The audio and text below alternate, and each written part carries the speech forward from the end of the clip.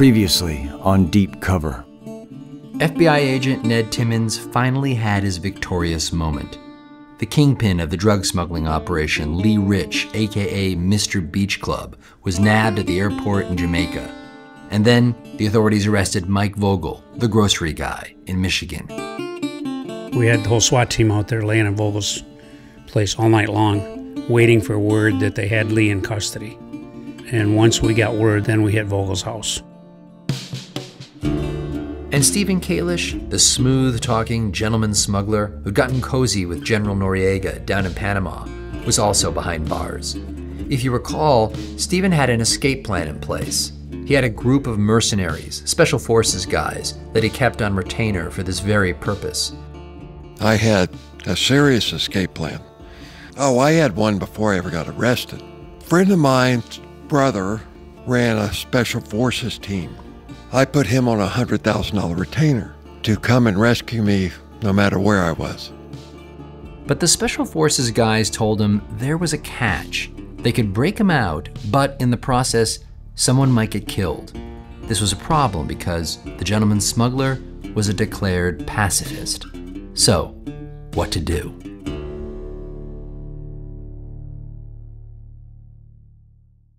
Leigh Ritch and his partner, Steven Kalish, decided to fight the charges against them.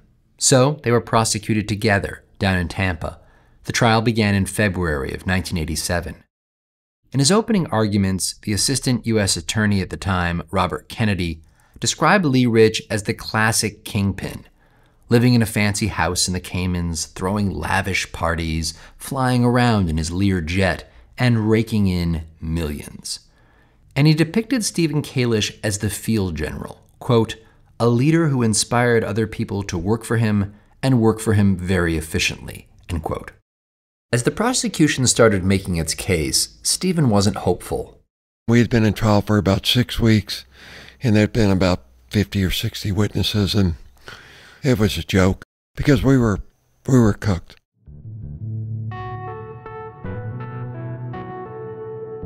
The prosecutors had an army of witnesses, truck drivers, pilots, boat captains, radio operators, and even the bail throwers who had unloaded the drugs.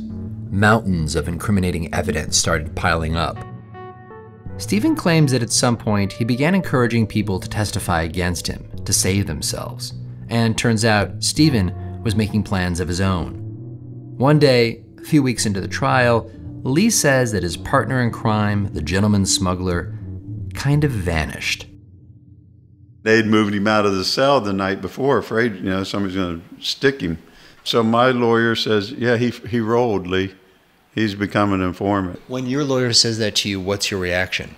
Well, I wasn't happy, I can tell you that. I was thinking, well, that's a real dirtbag. I know he's saving his ass, but I was looking at life in prison, no parole, and so was he. Leigh claims he would never have done this. I've never testified in a courtroom against anybody, ever, never will. It's not in my blood to turn in people, and never will be. Steven remembers this all differently. In his telling of events, he doesn't just disappear one day during the trial. Instead, he was candid with Leigh and told him exactly what he intended to do. I said, I'm the only one that holds any cards here, and those cards are Noriega. In my relationship with Noriega, I said, I'm not going to sit through this trial any longer. In fact, Steven had been talking with prosecutors for months, sussing out the possibility of a deal, because Steven thought he might have a get-out-of-jail-free card. I just knew that the information that I could divulge about Noriega and his activities were a bombshell. There's no doubt in my mind that there's ramifications that go all the way to the top. I mean, literally from Reagan on down.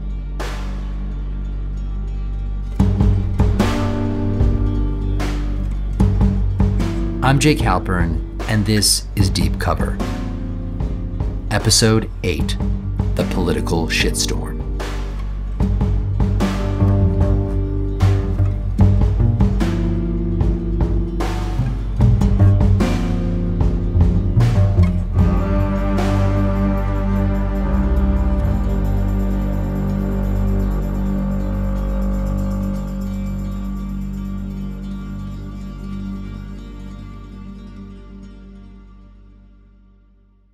Steven Kalish was a man who always had a backup plan.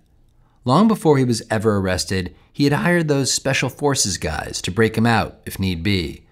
But in the end, he couldn't stomach the possibility that someone might die. I said, well, that's a deal breaker. I said, I've never harmed anybody in my life. I'm not going to do it now. I said, if they can't get me out of here without somebody being hurt, then I'll figure out another way. And it turns out he did find another way, or so he thought. And it involved his friend, General Noriega. General Noriega had always been Steven's ace in the hole. When Steven was a fugitive living in Panama, Noriega gave him a safe haven, a way to launder his money, a way to keep smuggling drugs. And now, once again, Steven's relationship with Noriega might come in handy. I didn't know how it was going to work out. I didn't know if they would drop charges. I had no idea how everything was going to play out. By going public with his story, Steven understood he might make some enemies. He knew that Noriega had allies in Washington, D.C., people who might not want this getting out. I mean, a lot of trepidation. I have to be really careful about, who I disclose this to, how it's disclosed, whether it's going to become public. So it's very, very secret and very concerning. Steven wouldn't be the first person to offer up dirt on Noriega. The famous investigative journalist Seymour Hersh had written a front-page article in the New York Times about Noriega about 8 months before the trial. It was damning. Hersh wrote that Noriega was involved in money laundering and that he was, quote, a secret partner, end quote, in a drug smuggling business. The article seemed to be describing Noriega's arrangement with Steven Kalish exactly, but it was all pretty vague. Hersh relied entirely on anonymous sources. In theory, Steven could change all of that. He could give these allegations a name and a face and a storyline. So, at least 6 months before he went on trial down in Tampa with Leigh Ritch, Steven had already begun to talk with prosecutors, hinting at what he knew, that one of America's top allies was actually a drug trafficker. One prosecutor in particular took a keen interest, Doug McCullough. McCullough was the first U.S. attorney for the Eastern District of North Carolina. He had his own case against Steven. Remember that ghost ship from episode 4, the one that gets abandoned in the harbor with all the marijuana in it? Doug was working on that case. He'd been in touch with Steven's lawyers, and he'd gotten word that Steven had secrets to tell that went far beyond the ghost ship. Well, I knew Kalish had this evidence that would implicate Noriega in money laundering. His lawyers had told us that in what's called a proffer, but I wanted to hear it from Kalish's own mouth and see what kind of person he was. So Doug arranges for Steven to travel up to North Carolina. Well, they put me in some shitty jail. I mean, a just typical rat-infested shithole. And then Doug takes me back to his offices, right? And he goes, well, we want to take you to a secure location and sit down with you and debrief you. Steven knew what Doug wanted to talk about. The question was, what did Doug want to do with it? This information was currency.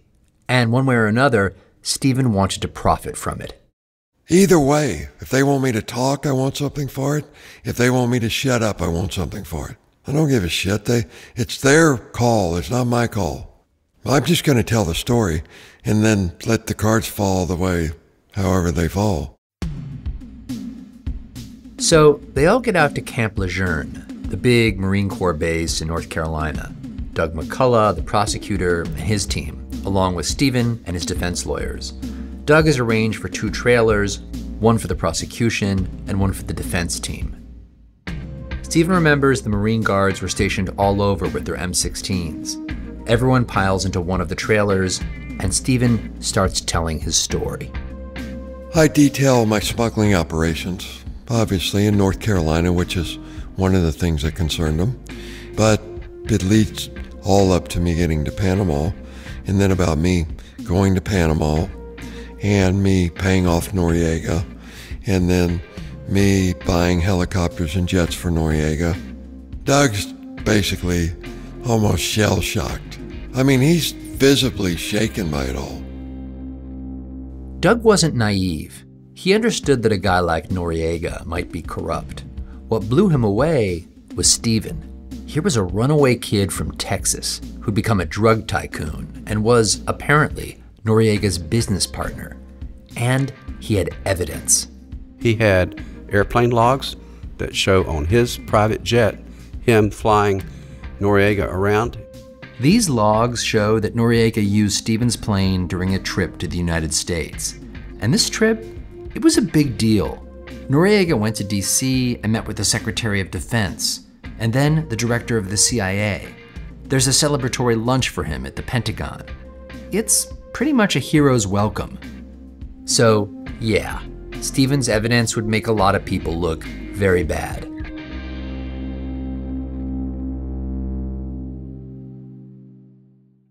The debriefing session goes on until finally Steven says, "Okay, guys, I've talked for 5 or 6 hours. I said, now it's my turn. I want to see my wife. Are y'all satisfied?" Steven's wife was actually waiting to meet with him. That was part of the deal that Steven says he worked out with Doug ahead of time. Ever the gentleman smuggler, Steven had asked for some very gentlemanly terms. He wanted a steak dinner, and he wanted a trailer overlooking the Atlantic. And I said, "Okay, well, if you're satisfied, I want my wife and I to have several hours together." And Doug goes, "More than satisfied." They brought me a nice steak dinner and beautiful meal. I think a bottle of champagne and my wife. We made love a couple times. After I finished with my wife, Doug comes in and he goes, "We're going to Washington, D.C.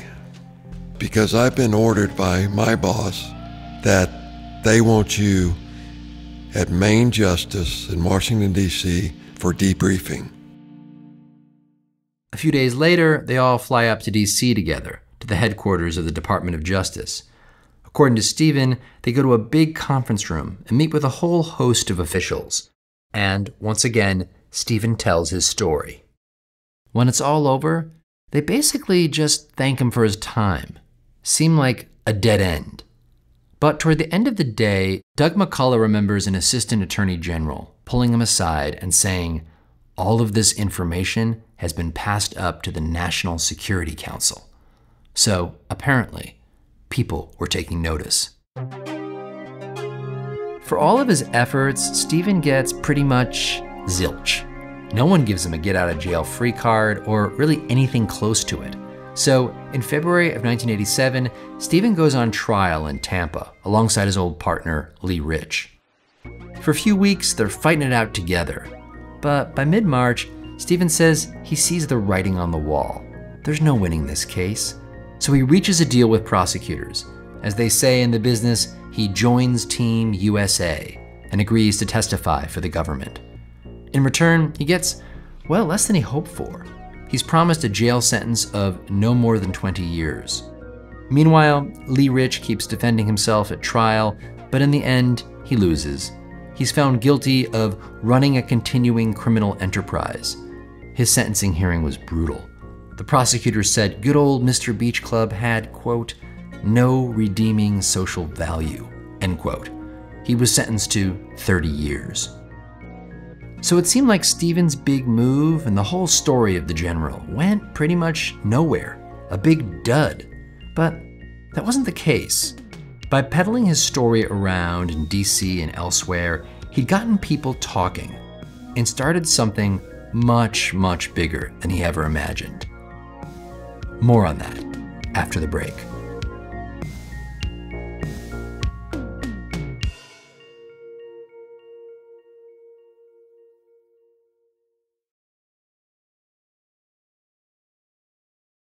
So Steven's story was slowly making its way through the grapevine in Washington, D.C. And it turns out, totally independent of this, another investigator named Jack Blum was also taking a closer look at Noriega.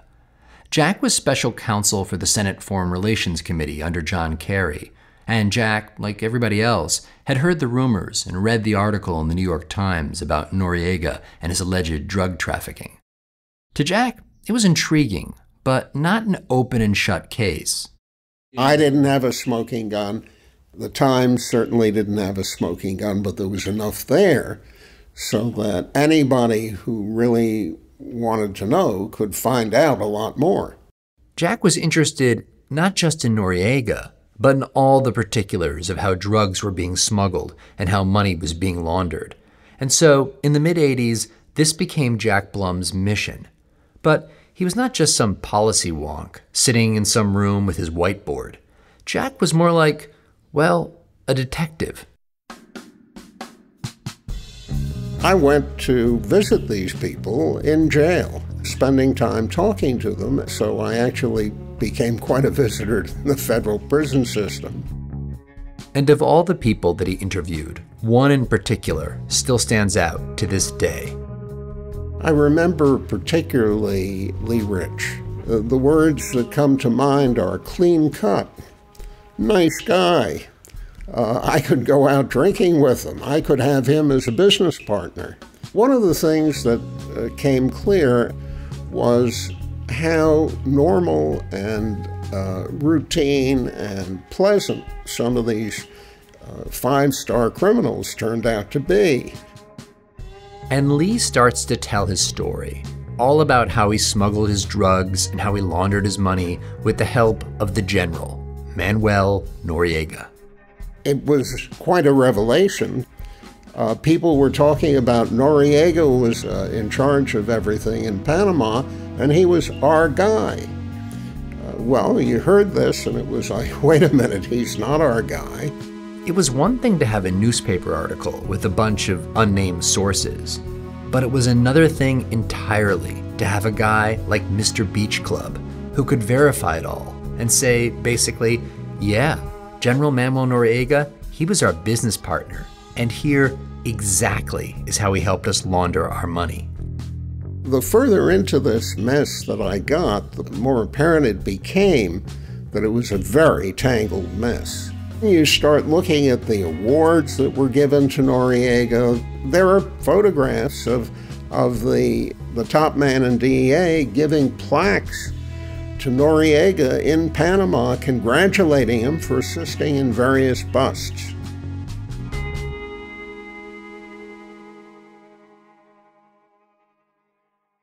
Jack began to piece it all together, what exactly Noriega had been doing. He'd been cooperating with the U.S. war on drugs, kind of. Basically, Noriega would apprehend some drug smugglers, but he was being very selective about which bad guys he went after, namely the guys who didn't use his money laundering services. Those guys, they got busted. All the while, Noriega was providing valuable info to the CIA because, well, he did know all kinds of things.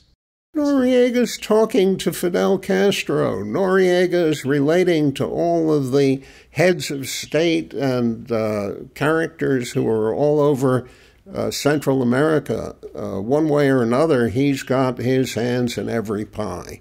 Now, of course, the stupidity of it is he's really working for himself. The more that Jack looked into who Noriega was and how he operated, the more troubling it became. At one point, Jack interviewed one of Noriega's pilots, who detailed the murder of Hugo Spatafora. Spatafora was a prominent doctor and revolutionary who'd criticized Noriega for his involvement in the drug trade, and he paid for it. In 1985, some Panamanian soldiers abducted him, and his decapitated body was later found in a ravine. The notion of torturing and beheading his opponent and doing it the way he did it, this man is really evil from top to bottom. Up until now, Jack says Noriega's bad behavior had been tolerated because he was so helpful to agencies like the CIA. I actually found an internal CIA document from the time marked secret that's since been declassified. It said, quote, "We have no smoking gun on Noriega, but he is closely associated with some connected to the drug trade." So, yeah, they had an inkling. So the CIA had its agenda for Panama. They were interested in their mission and nothing else. And Their response, if you ask, why are you doing business with all these terrible characters, was pretty simple. Terrible characters are our stock in trade. It's the criminals who know how to get around the law and get around all of the systems and who can help us do our job. It was kind of like what Ned Timmons had told me from the very beginning. If you wanted to get intel on the bad guys, well then, you also had to play with the bad guys. For Jack Blum, the only way to blow all of this open was to hold congressional hearings and use guys like Mr. Beach Club to go public and make some headlines. More on that after the break. In early 1988, about a year after they'd gone on trial down in Tampa, Leigh Ritch and Steven Kalish went public with their story about Noriega. And they did so in the biggest possible way, in Washington, D.C., before the Senate, in front of live TV cameras. The U.S. Congress today heard about a strange partnership between Panama's military ruler, Manuel Noriega, and a convicted American drug dealer. At this point, many senators were interested in the subject of narco-trafficking in general. There were multiple sets of hearings. Jack Blum organized one of them. Altogether, they created a spectacle.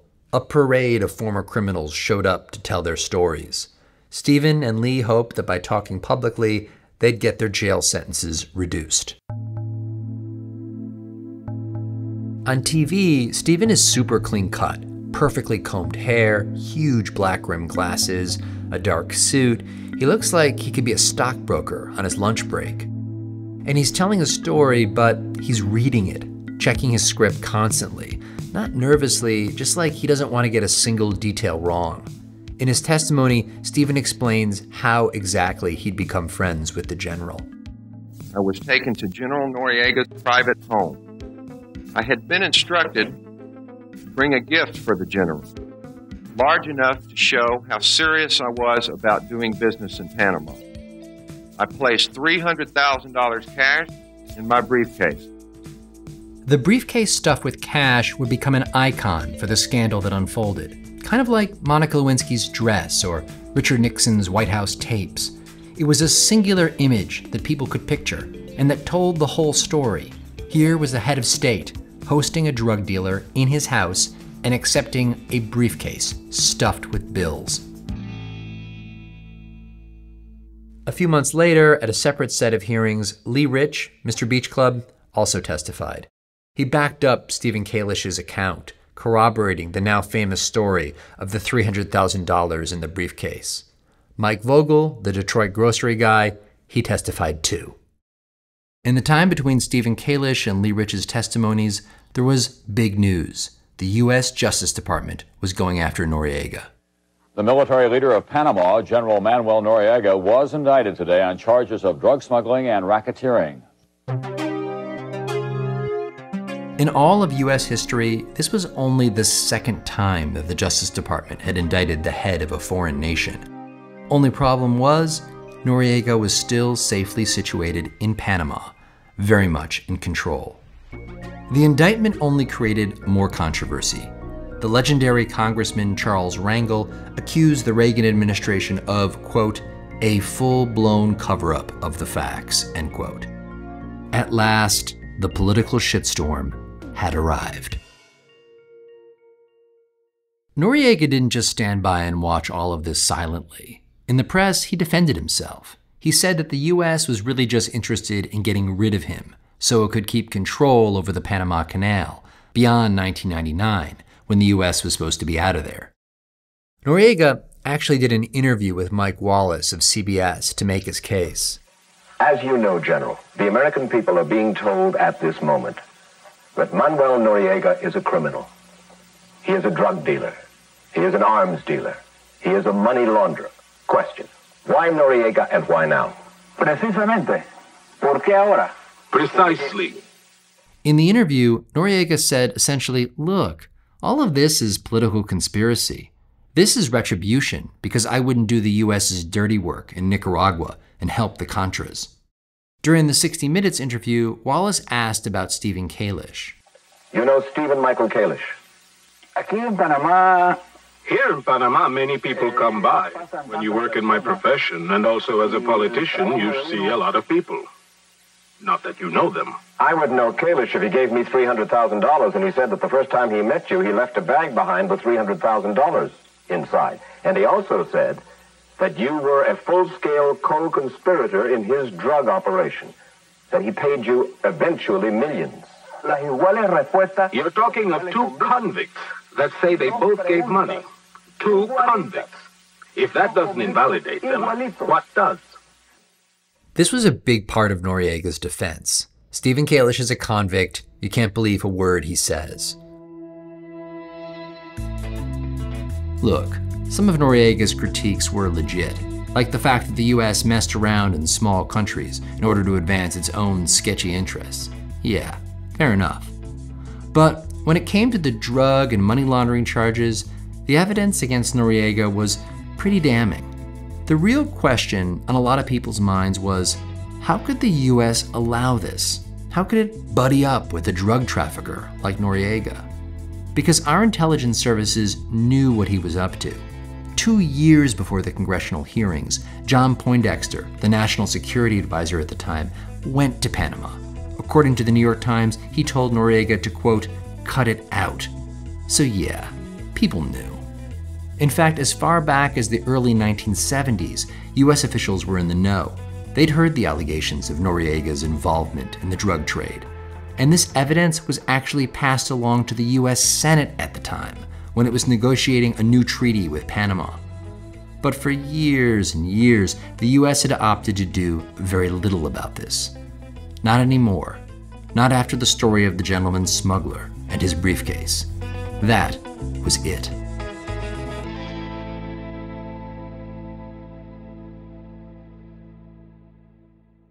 While all of this is going on, the congressional hearings, the indictment against Noriega, the growing scandal, Ned Timmons was back in Detroit. No one had asked him to testify before Congress. Apparently, he was just another cog in the machine that had helped bring all of this to light. But Ned was still plenty busy at work. Thanks to his time on the Leigh Ritch case, Ned had all kinds of contacts in the drug world. One of them was a beautiful young woman from Colombia who knew things. She was connected with the biggest people in the cartels and talked a good game. She knew what she was talking about. She knew the right names. These are the people that would have supplied the drugs to like Leigh Ritch. They're the people that controlled everything on the north coast of Colombia. It seemed like this could be the final piece in the puzzle. After all, Ned and the FBI had busted the distributor with the big warehouse in Detroit. They'd gotten the master smuggler with his armada of ships. They'd gotten the kingpin from his safe haven in the Caymans. Even the money launderer, Noriega, had been indicted. And now, Ned had a shot at the source.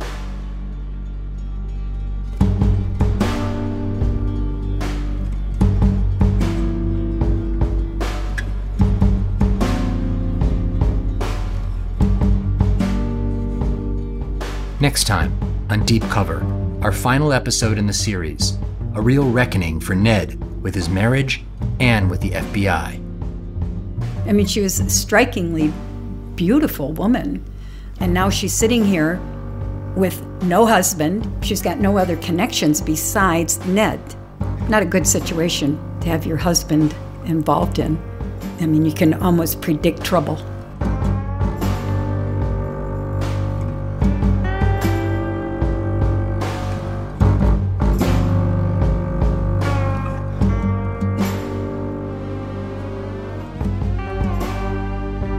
Deep Cover is produced by Jacob Smith and edited by Karen Shakurji. Our story editor is Jack Hitt. Original music and our theme was composed by Luis Guerra, and Flawn Williams is our engineer. Fact-checking by Amy Gaines. Mia Lobel is Pushkin's executive producer. Ned's novel is read by Walton Goggins. Special thanks to Julia Barton, Heather Fain, Carly Migliori, Lital Malad, Maya Koenig, Eric Sandler, Maggie Taylor, Khadija Holland, Zooey Gwen, and Jacob Weisberg at Pushkin Industries. Special thanks also to Jeff Singer at Stowaway Entertainment. Additional thanks to John Dingus, who wrote Our Man in Panama, a meticulously researched and excellent book on Manuel Noriega. I'm Jake Halpern.